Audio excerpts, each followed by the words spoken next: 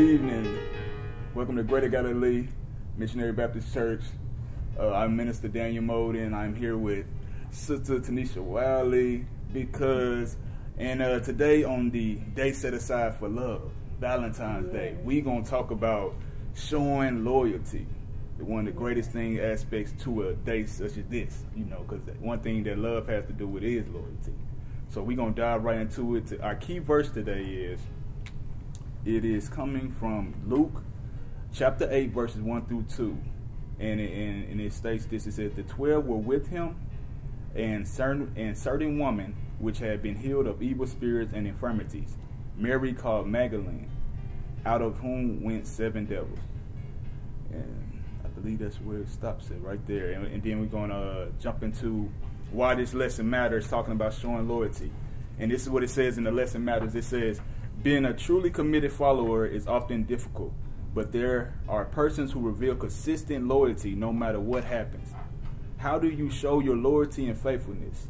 Mary Magdalene demonstrated her unwavering discipleship and loyalty to Jesus through her actions. Amen. And I'm going to bring us in with the lesson in focus. And it talks about, as we reflect, we have likely experienced the death of at least one person who meant a great deal to us. Perhaps we were touched unforgettably by their honorable example, an important sacrifice or gesture of kindness, words of wisdom, lessons for living, or their undeniable love for us. Relationships impact us deeply, and some change our lives forever. Whether young or old, male or female, it is hard to let go of those whom we have loved. Mary Magdalene demonstrated her tremendous loyalty for Jesus by her devotion to his ministry and by her presence and sorrow in his death. Jesus affirmed and honored Mary's sincere affection for him by allowing her to be the first person to whom he appeared after the resurrection. And just to have a quick reflection, the person that comes to mind is my brother. He fulfilled his purpose here on earth. Absolutely. And he touched a lot of us, a lot of lives. And so just to honor his memory and his legacy lives on. And so we are here too to carry out the mission of the legacy that he left as well. Absolutely, absolutely. I think before we hop into this, I think it's good to us to get the definition of what loyal is. Absolutely.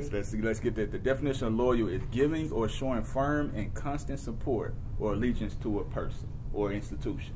Mm-hmm. So now we're about to hop right into the text, starting with Luke chapter 8, verses 1 through 3, and then it'll skip over to Mark chapter 15, verses 40. And I'll begin it off in Luke chapter 8, and it says, and it came to pass afterward that he went throughout every city and village, preaching and showing the glad tidings of the kingdom of God. And the 12 were with him. And certain women which had been healed of evil spirits and infirmities, Mary called Magdalene, out of whom went 7 devils, and Joanna, the wife of Chuza, Herod's steward, and Susanna, and many others, which ministered unto him of their substance. Mark 15 and 40, it says, there were also women looking on afar off, among whom was Mary Magdalene, and Mary the mother of James, and less of, I want to say, what's that, Joseph or Joseph? Mm-hmm. Joseph, mm-hmm. And Salome. All right. You want to? Yes. And so one thing that they really brought out in this lesson as far as Mary Magdalene, not confusing her with Mary from Bethany, the sister of Lazarus and Martha. Absolutely. Okay? At Jesus' command, Mary experienced deliverance from demon possession. And in this lesson, they also brought out some things such as depression, healing from mental illness, suicidal tendencies, or some unidentified physical infirmity. And so we don't really know specifically what demon Mary was vexed with, but we know that she was delivered from whatever it is. Right. And just to relate it in today's time, there is so much going on, with mental illness and suicidal tendencies as well, and mental health. And if we could just touch the hem of his garment or make our way to Jesus, then he can, he can heal. If he healed her, then he can heal anyone. I think one thing also is before we dive into reading the rest of the scripture, I think is to understand that with Mary, they said it was more than one evil spirit. They said infirmities. They said evil spirits. Yes. So that's letting us know that a person could have more going on to them than one or two or three things. They can have a lot of things going on with them. So I think that's one thing that we should always, practice humility, understanding that, look, this person could be facing a lot and dealing with a lot before they came to God. And the beautiful thing about it, and I know I may be moving ahead a little bit, but the beautiful thing about Mary Magdalene is that God used her.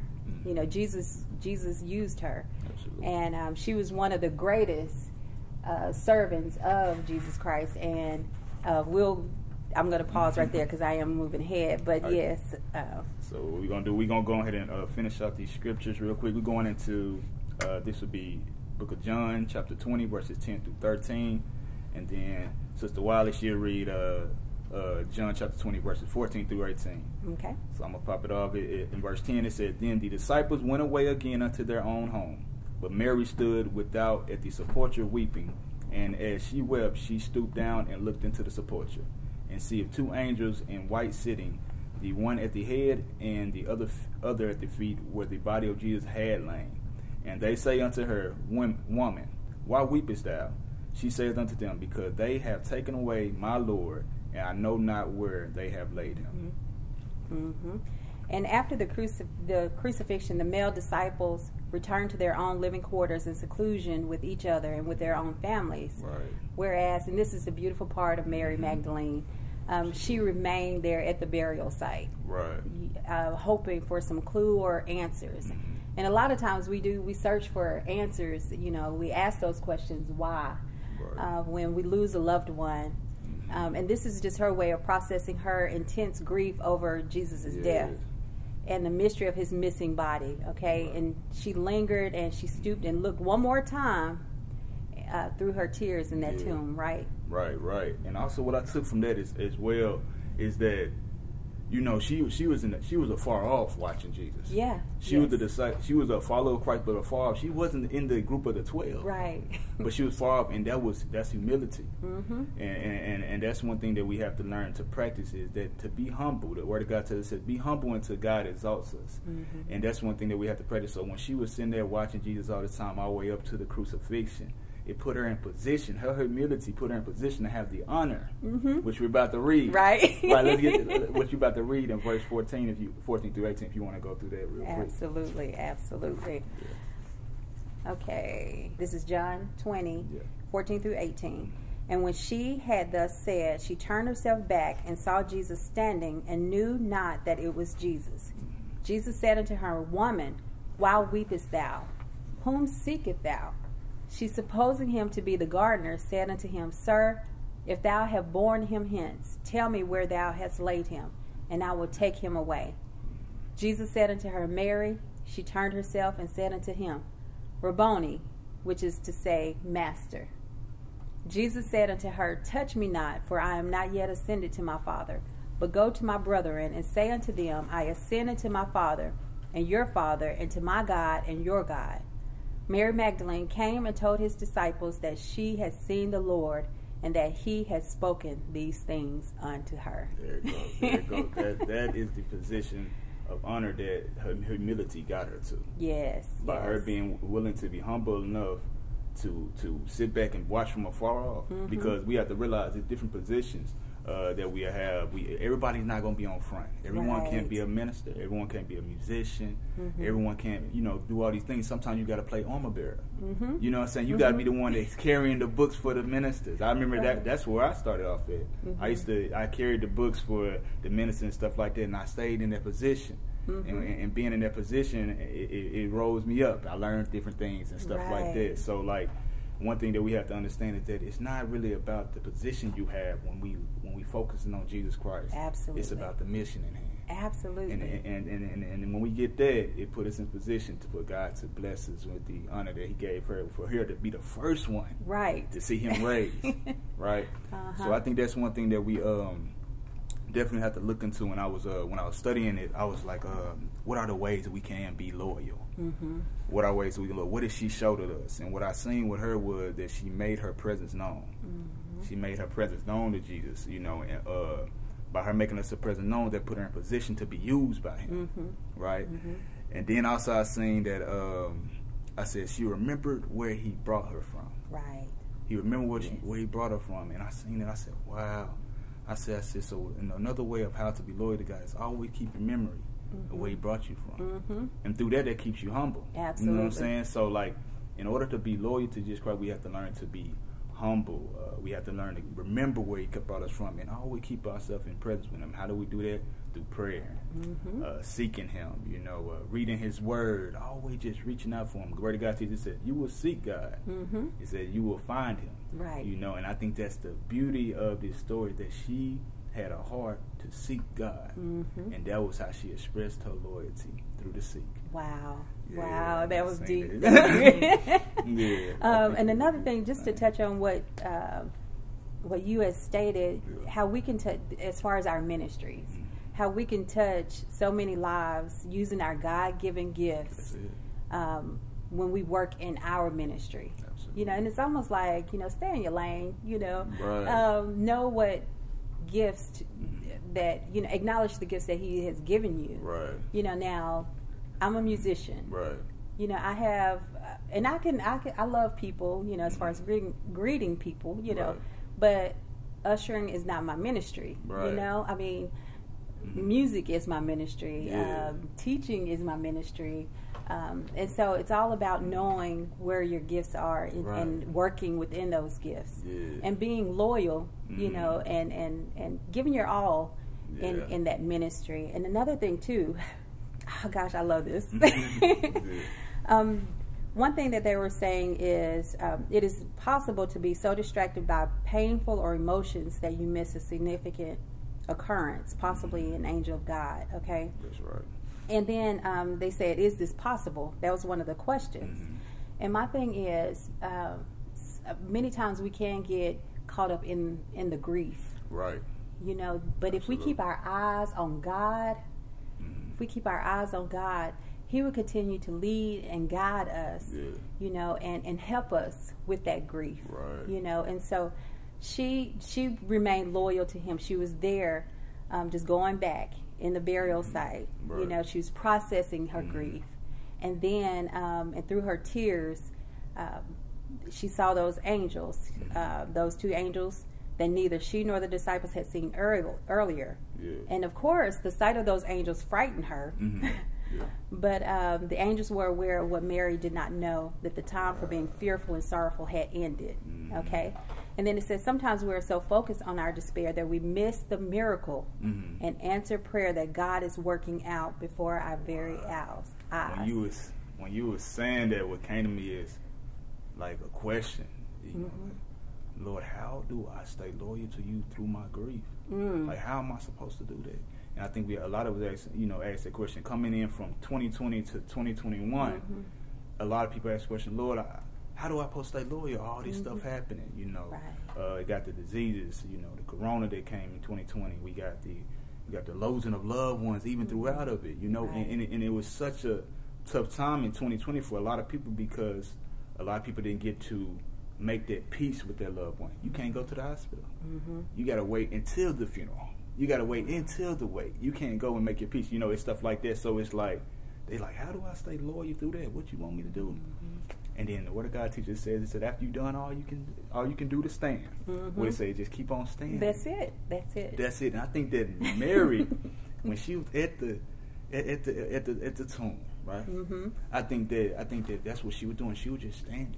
Yes. Just like, I don't know what to do. So sometimes you get in positions, and we think that sometimes we label the times of weeping as moments of great weakness, but really it's really a time where you just sitting there standing. Yes. I did all I can do to stand. All I have is emotions left.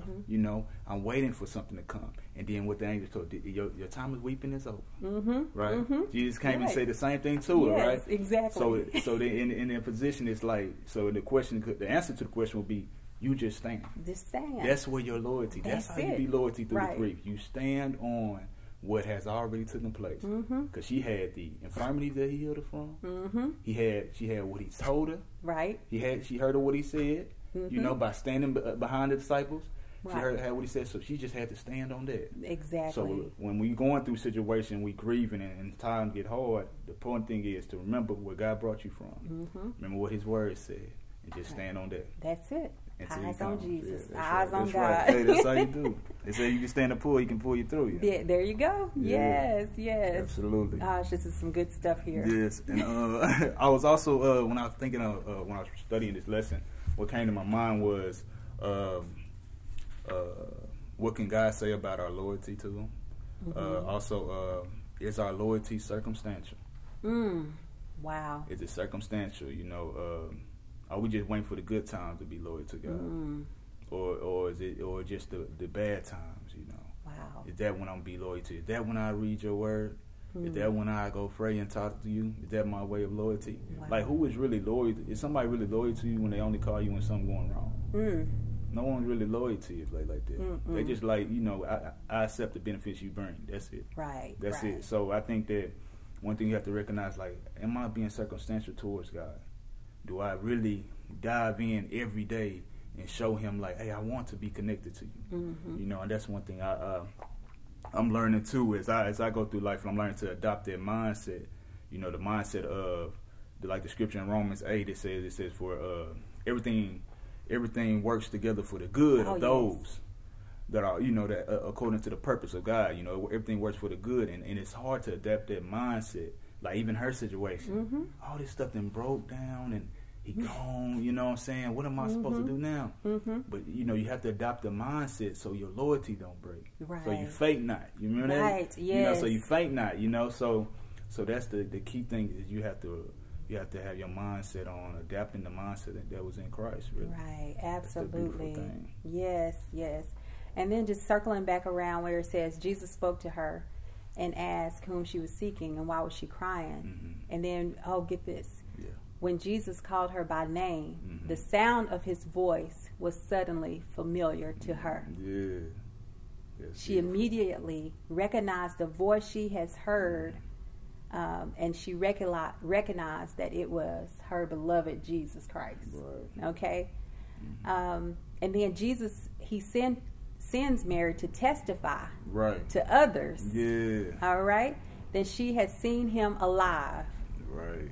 All right? And Jesus' appearance immediately transformed her. Her sorrow into excitement and joy. Just like that. I'm going to say that again Yeah, in case y'all missed say it. That again. It says when he visited her, when he appeared to her, that immediately transformed her sorrow into excitement and into joy. Yes. Okay, yes, we go through this sorrow, but when we are in his presence, right. we should have this excitement and this joy, unspeakable joy, that takes away that sorrow. Okay. And it says, whether Mary realized it or not, being the first witness of the resurrection was a tremendous what? Honor. Honor, absolutely. That was an honor. And when others gave up and left, Mary refused to stop searching for Jesus. She recognized her persistence with the privilege of being the one to tell the others that Jesus is alive and well. Okay? Will you, like, listen to that. It said, will you seek Jesus even when you can't reach him? Wow. Will you seek Jesus? Because we know it's times where you just feel alone. He not speaking back. He letting you sit in it. Will you seek Jesus? That helped me right there, because about loyalty. Will you seek Jesus when you can't reach him? I remember just a personal experience. A guy came to me and he was like trying to tell me about another belief. And I did what the scripture says. It says you be generous to those who talk about other beliefs. You don't just, shut them down. Like, just be generous as you talk to them. I talked to him. I told him, I said, well, I understand what you believe in. I said, but when I was in that hospital praying for my daughter, I said, but your belief couldn't help me. Okay. I said, I had to seek Jesus. Yeah. I had to seek him and seek him and seek him. And I was seeking him, and I felt like for a minute I couldn't reach him. But I said, I'm going to seek him. I'm going to seek him. I'm going to seek him. And then that peace that surpassed understanding came. And I said, and that's a beautiful thing. You have to learn to seek God, even when it feels like He's not talking back. Right. He's not coming back, because she was seeking. Like, what's going on? I'm at the tomb. What is going on now? What are we supposed to do? And Jesus, he's not here. No, and now he gone from the tomb. You know, what we supposed to do now? And she was seeking. And then that's when he said, Jesus recognized her persistence with the privilege of being the one to tell the others Jesus is alive and well. He recognized it. Yes. He said, you so persistent. You going to seek me even when I'm not here? Right. How beautiful is that? Yes. Even when you don't see me more, you're going to seek me. And we are in the same position. Yes, we are. Mary Magdalene, because we don't have that privilege to actually see Jesus in the flesh. But we have the privilege to seek him enough to feel his presence. Right. So that's a beautiful thing right there. We have to learn to express our loyalty, even in hard times when it feels like we can't reach him. Just know that he's still there. Absolutely. And to our young people, you know, we want to encourage you all to when you do feel alone, you know, when you remain connected with him, you know, we want to encourage you all to just stay connected with him because his presence is there. And I think I mentioned this during a lesson one time before, how the teacher never talks during the test. Okay, think about when you're taking a test. Okay, does the teacher ever talk when you all are taking a test? No, the teacher's silent, right? Okay, and so just know that, but that teacher is there. Okay, the presence is there. All right, and so I just want you all to stay persistent. Okay, stay persistent, and not only our young people, but everybody that's watching this evening. Stay persistent, even through all of the stuff that we're going through. Just stay persistent. Keep your eyes on Jesus, and he will never mislead you. Never mislead you. Okay? When you're dealing with the grief, know that God is still there. Okay? And the beautiful thing again, and I just want to reiterate, when she saw Jesus, her sorrow turned into grief. I mean, her sorrow turned into excitement and joy. Okay, so when you stay in His presence, okay, yes, our flesh hurts when we lose that loved one. Right. You know, it aches, and it doesn't. There is no time period. You don't get over it ever. Right. And so. But you get through it, and like you said, if God pulls you, if you can stand the pull, He'll pull you through it. Okay, so y'all stay encouraged, stay persistent, and stay loyal, and God will. There's so much peace in that. There's so much peace in the loyalty of Christ. I think this week, I think what the encouragement is from this lesson is telling us to look in ways that we can improve our loyalty. Right. Ask yourself every day if you can. Ask yourself, Lord. Is there any way that I can improve my loyalty to you to make you feel that I want to be connected? To let you know that I want to be in your presence. What can I do? Whether it's in witnessing, devotion, in your service towards others, your obedience, your giving, whatever it is, in any way, you look and see where you can be loyal to God more and more. Because that's the key to life. That's the key to life, is to create a life that is loyal and submitful to God. You know, that we will please him. And that's the key to this whole message, is to be like Mary in this situation and be persistent no matter what the predicament is, no matter what your position or your role is. And then also, like she said, accept your role. Accept your role. She had to accept first that she's not the 12 disciples. I'm not the 12 disciples. I'm Mary Magdalene. And for us, off what we know, I'm Mary Magdalene, who had the infirmities, who had the evil spirits. And that might be a position that you have. You know, you might have to be like, well, I'm not a minister, I'm not a musician, or I'm not an usher, whatever you have. I am so-and-so, so-and-so. It's like that. Like me, I talk to myself all the time. And tell myself, I'm not so-and-so, so-and-so. I am Daniel Molden.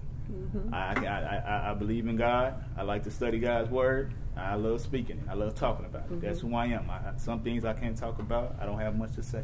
You know, and you just accept with who you are, you know. Right. And I think that's the key. But you got anything else you want to throw in here before we close it out? Real quick for our young people, okay. It says, you have friends who need to hear the good news of the resurrecting, okay? Use your social media platforms to share the good news. Good news is meant to be shared, and the world still needs to hear it, okay? Yes, we hear a lot of bad stuff that's going on, but send a send something positive, you know, in your social media, okay, in your posts, okay. So get on your way quickly like Mary and tell others that Jesus is risen, and also that he is getting ready to return. Okay, God is coming. Jesus is coming back. Okay, and so it's important that we get ready, but use those platforms to share this good news. All right, and stay loyal, stay persistent, and that's all that I pretty much have. So next week's lesson will be the risk taker. All right, we're talking about the risk taker, and the devotional reading will be out Colossians chapter 4, verses 7 through 15. And the printed text will be out of Acts chapter 18, verse 1 through 3. And now we'll close out in a quick prayer. And Lord, we just want to come to you today, asking you that you will give us what we need to remain loyal, to remain faithful to you, Lord. Show us where we have erred in our ways, and I ask you to continue to strengthen us throughout this time. And just teach us how to reach out to you, whatever it is, Lord, through our obedience, through our service, Lord, through our witnessing to others, Lord. We just want to please you and be in connection with you, Lord. We want to be like Mary. We want to be persistent. And we ask you to teach us, Lord, how to be loyal to you, Lord, because you're the only one that we want to be loyal to. And we praise you and we thank you forever and ever. In Jesus' name I pray. Amen. Amen. Amen. Thank you all for tuning in. You all have a good evening and happy Valentine's Day. Stay loyal. All right.